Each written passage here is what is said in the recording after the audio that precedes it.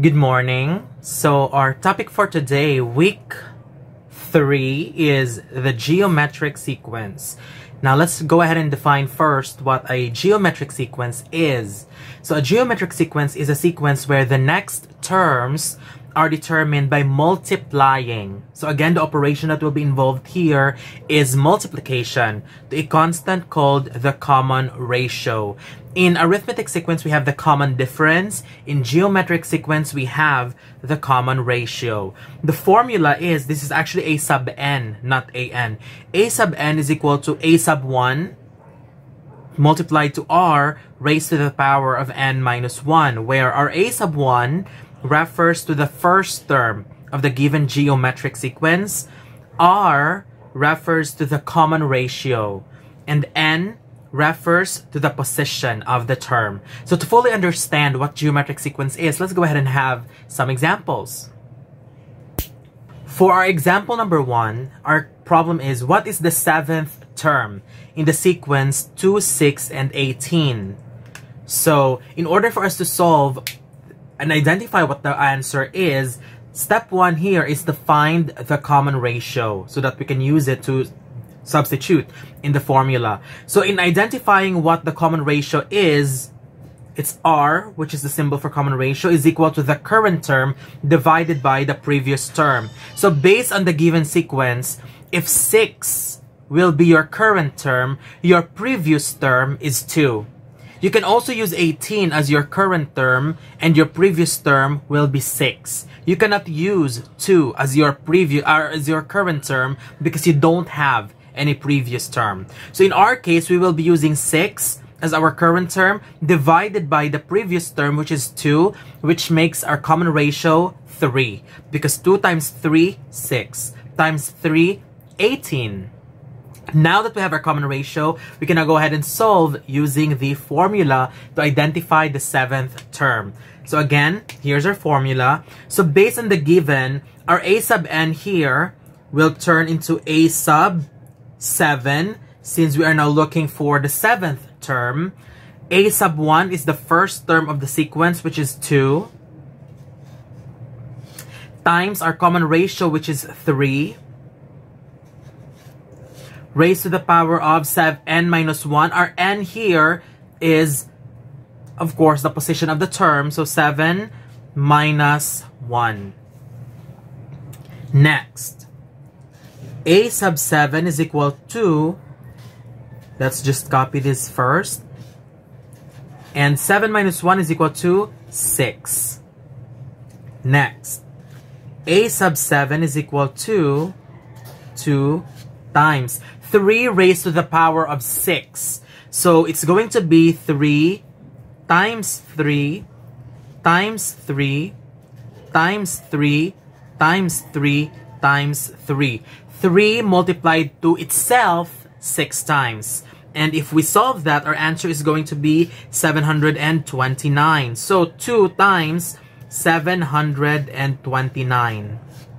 So our 7th term for this geometric sequence is 729 times 2. We have 1,458. So that's our answer. So let's have another example. For our next example, we have, what is the 8th term in the sequence -5, 10, and -20? So again, first step is we have to identify what the common ratio is. Current term divided by the previous term. So I will use 10 as my current term, which makes -5 as my previous term. So 10 divided by -5 will give me a common ratio of -2. Now, let's identify the 8th term using the formula. A sub n will turn into a sub 8 because we're looking for the 8th term. A sub 1 is the first term, so we have -5. Our common ratio is -2 times n. Our n here is 8 because we're looking for the 8th term. So 8 minus 1. Next.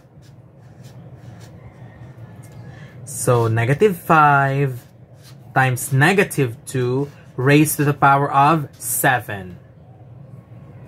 So this is a sub 8 is equal to -5 times. This will become negative 2 times negative 2 times negative 2 times negative 2, not enough, times negative 2 times negative 2 times negative 2. So which means this is negative 2 multiplied by itself 7 times, which will give us negative 128. Negative 2 times negative 2 is 4, times negative 2 is negative 8, times negative 2 is positive 16, times negative 2 is negative 32, times negative 2 will give us positive 64, times negative 2 will give us negative 128. Next, a sub 8 will give us negative 5 times negative 128 will give us positive 640, and this is our 8th term. Now let's have our last example. So for our last example, what is the 6th term in the sequence negative 3, negative 12, and negative 48? So again, let's start to find the common ratio. So current term, I will use negative 12, and my previous term is negative 3. So negative 12 divided by negative 3 will give me positive 4 as our common ratio. Negative 3 times 4, negative 12 times 4, negative 48. So that's correct. Now let's go ahead and use the formula to find the 6th term. A sub 6 is equal to the first term, which is negative 3, times the common ratio, which is 4, raised to the power of, our n here is 6 minus 1. Next, a sub 6 is equal to negative 3 times 4 raised to the power of 5. Next, a sub 6 is equal to negative 3, 4 raised to the power of 5. This is actually 4 times 4 times 4 times 4 times 4. This is going to be 4 multiplied to itself 5 times. 1024. 1024 times negative 3, so our a sub 6 is equal to 3072. Negative 3072. So that's it. That's our 3 examples for the geometric sequence. So if you have any questions, just leave them down in the comment section below. And thank you very much. And I hope you learned today.